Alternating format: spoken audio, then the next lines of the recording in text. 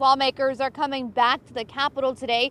House leaders will vote on Senate Bill 26. So that bill will focus on extending agreements for sharing revenue from tobacco sales. Last week, the bill's senators voted to override Stitt's veto on that bill. Governor Kevin Stitt saying he was disappointed by the vote and said he has been working on a compact deal that would be best for Oklahoma. House and Senate leaders hope more time will allow Stitt and the state's largest tribes to improve relations.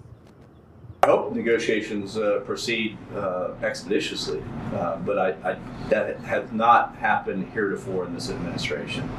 And so I'm not holding my breath for that. Coming in and undercutting the one negotiating for all of the state for advantage for ourselves is not in the best interest of the taxpayers of Oklahoma. And today's vote could extend the compacts until 2024. Coming up in the next half hour, I will have reaction from tribal leaders. Reporting live at the Capitol, Shelby Montgomery, KOCO 5 News.